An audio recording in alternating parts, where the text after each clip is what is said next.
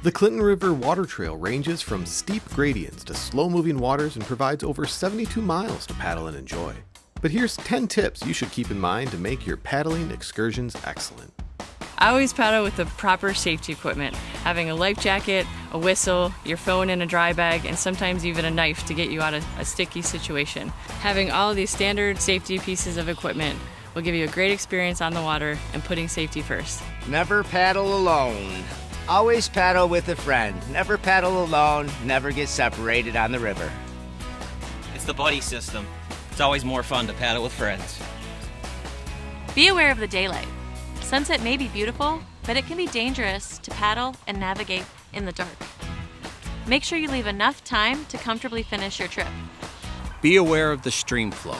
Check the stream flow through the United States Geological Gauge nearest to your intended trip. Visually inspect the flow before you go into the river. If it is too fast, please wait till it recedes. The only thing you need to prove to me is that you know your limits and know how to be safe. Wear river footwear. Protect your feet from sharp river rocks. Always wear protective footwear. Be aware of the water temperature. Cold water is extremely dangerous as it draws heat from the body 25 times faster than air. Know how to swim before embarking on a river trip. You're out on the water. Swim like a swan.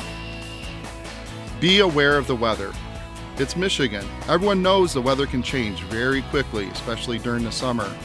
Know the forecast ahead of time and plan accordingly, because as we know, the weather can change very, very quickly. You're likely to get wet. Bring an extra change of clothes in a dry bag to prevent hypothermia, and a wet car seat on the ride home. Know how to recognize the safety signs located throughout the Clinton River. To get help, dial 911. First responders know the exact location of each sign. Make sure you're aware of your surroundings and can communicate your position to emergency responders. With these tips in mind, you'll find the Clinton River offers a great way to spend the day right in your own backyard.